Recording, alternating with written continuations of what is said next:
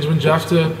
I am the 2017 Standard Bank Young Artist for Jazz, and we are at the Orbit. And I'll be at the Orbit the whole week this week, doing a residency where I curate different ensembles and different shows with different concepts. On Thursday we have a tribute to one of my favorite bands called Tribe. On Friday we have something quite special where I'm playing with a group of my peers and my friends, and we are doing a sort of a hip-hop tribute.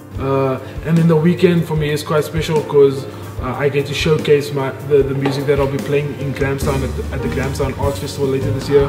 So it means I get to showcase my work at the festival, and on the weekend I get to kind of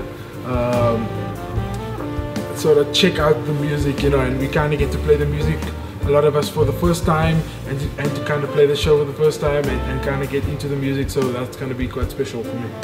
I kind of got into playing an instrument when I was about 12, 13.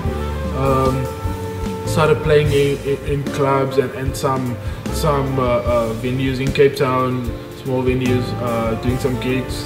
So winning the Standard Bank Young Artist for Jazz for this year, it meant a lot for my career. It allowed me to reach more people. It gave me an opportunity to receive funding for the different projects I have and to showcase my work on a larger scale. My top 5 favorite South African musicians, let's say that, no particular order. Definitely trumpeter Marcus Wyatt. There's this guitar player called Matthew Fields, who plays for Beatenberg. Zoe Mutiga, definitely. Another vocalist, Sia Makuzeni. I think another person which I really dig is Youngster CBT. So those are kind of the musicians. Top 5, no particular order. But there are more, but I was also only do 5. So.